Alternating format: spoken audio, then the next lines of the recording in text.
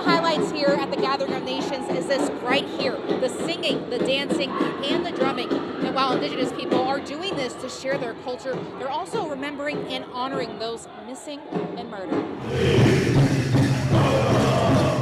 For Native Americans, music can be a way to speak on many issues. I think each and every one of our communities has been touched by it in one way or another.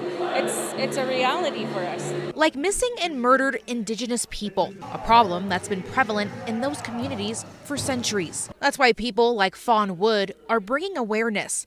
For her, that's through her own song, Remember Me. If there's anything that I can contribute to the movement, I'm really glad that it's that song. Meanwhile, others choose a form of public speaking. You got to be safe, even as a young woman and your sisters. There's a big issue. We're going missing. Chrissy Wildcat is a contestant for Miss Indian World, but her influence goes back even further when she attended the University of Wyoming. We got together and we wrote a legislation. We wrote a proclamation deeming May 5th to be Missing and Murdered Indigenous Women and Girls Awareness Day. Then there's people like Lisa Meaches.